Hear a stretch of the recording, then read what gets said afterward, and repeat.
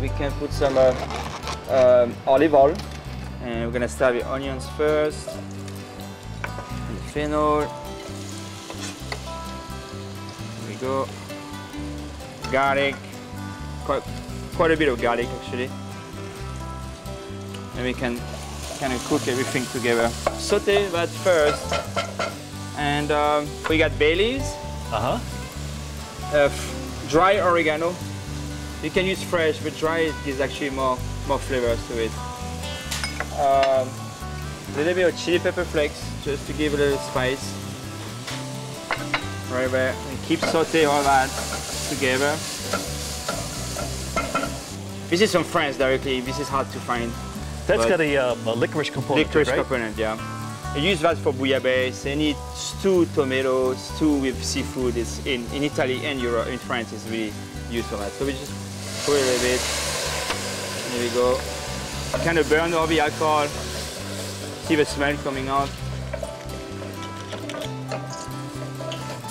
There we go. So we got the vegetables cooking right now. Time to work on calamari. So we have what you call tubes, calamari tubes right there. I got 2 for this dish right there. We're gonna slice it.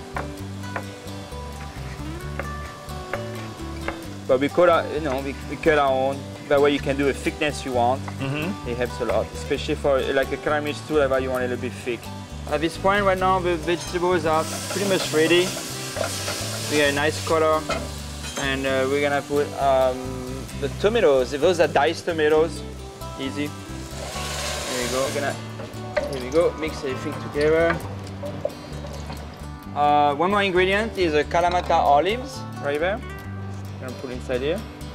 And of course, be generous on the salt.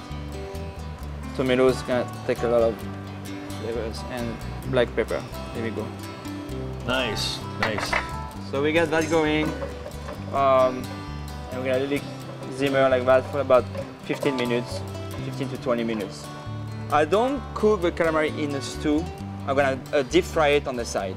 The flour is a flour mix we make with paprika, cumin, ground oregano, ground thyme. There's a lot of spices in that mix right there. Oh, nice, nice. All the flavors are gonna come in a calamari.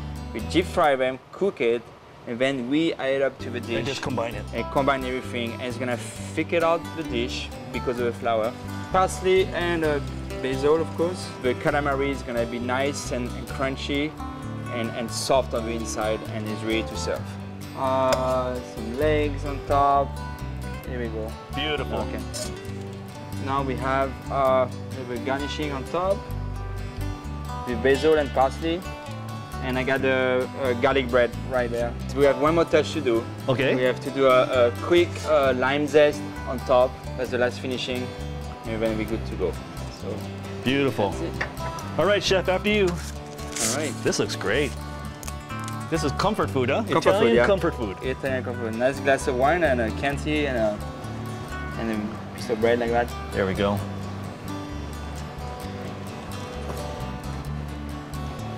Yep. Boy, is that good. Yeah, good. Boy, that's delicious. Yep. Everything works. With those little chili flakes in there. Yeah, give it Help a spice establish up. a range, yeah, for flavor. Yeah. Chef, pretty good job. Thanks for being on the show. Thank you. Really appreciate it. And we want to say thank you to everybody else who participated on today's program. Folks, it's not going to be that long. We'll see you back here next week, right here on Let's Go Fishing. Man, my family's got to taste this. This is great stuff. Thank you. Thanks so much. Awesome. Let's go. Do it.